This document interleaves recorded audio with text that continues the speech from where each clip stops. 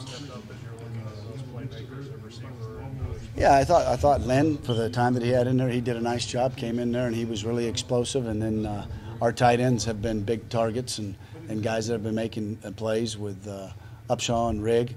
They've been doing a nice job. And I thought the running backs, they ran hard. We had a long run, but you take that away, we were still only at 4.8 yards per carry, and we need to be better at that.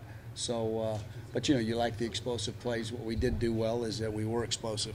We did have some explosive plays in the game, and that was good. Terry was 16 of 20.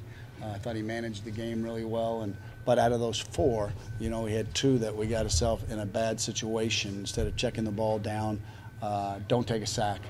So if we can eliminate those, he would have been pretty stellar in his first scrimmage out.